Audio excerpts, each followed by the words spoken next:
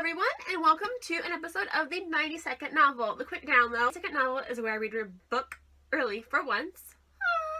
And it's so early that I can't do a full review on my blog, so I go here and do a 90-second review that tells you just really quick what I thought of the book. And today, 90-second novel is back with What to Say Next by Julie Buxbaum, which actually has a different cover. It is very similar to this, but it kind of has this blue-green background now. Julie Buxbaum, you might know her from she has some adult books, I believe, and then her YA debut was Tell Me 3 Things. So What to Say Next is about Kit and David. Kit is back to school and trying to get on with life 3 days after her father died in an accident and trying to deal with all the grief and everything that has stemmed from that. And David is kind of a loner in a sense at school. He is different. Everybody thinks he's weird. And David has, it's kind of hinted at like the autism spectrum or Asperger's.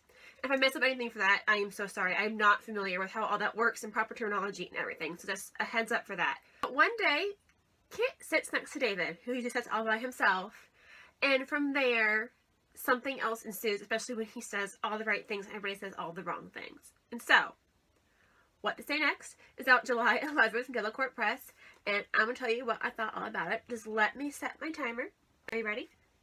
Okay, so, What to Say Next, it's difficult because I don't love the book as a whole. I liked it.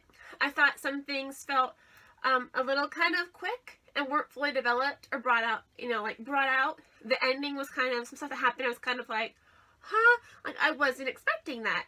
It's definitely about what to say next. It's what to say next for Kit, who is still grieving her father while the world moves on and she's still stuck in whatever she's stuck in.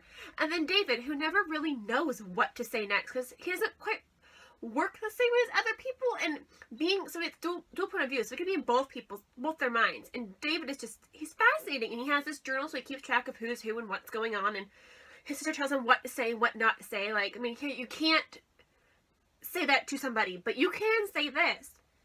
So it was kind of iffy, the story. I liked it, but the thing about this book is there's one fantastic part, and that's David. Like, I do not say this lightly. I don't say this, like, ever, but he's probably one of my most favorite characters now in the history of all time. Like, David is just, like, if you hurt David, I will hurt you. He's just too precious for everything. And I think it's the second book I've read with somebody with autism spectrum or Asperger's as the point of view, and there's something very fascinating about David, and like there's something so tender and sweet, and your heart breaks for him and everything, and he's fantastic. So this book is really, it's David, David, David, and nothing else matters. It's David.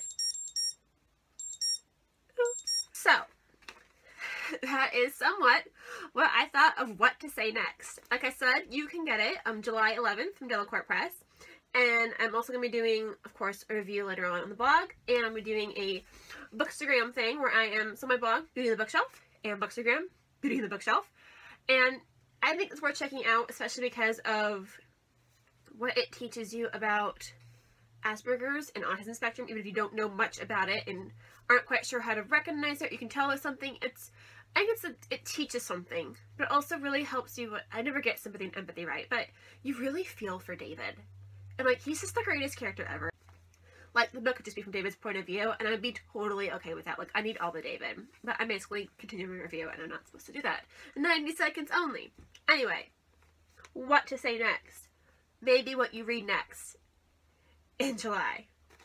Until next time, I'm Rachel, Beauty in the Bookshelf, and I will see you later.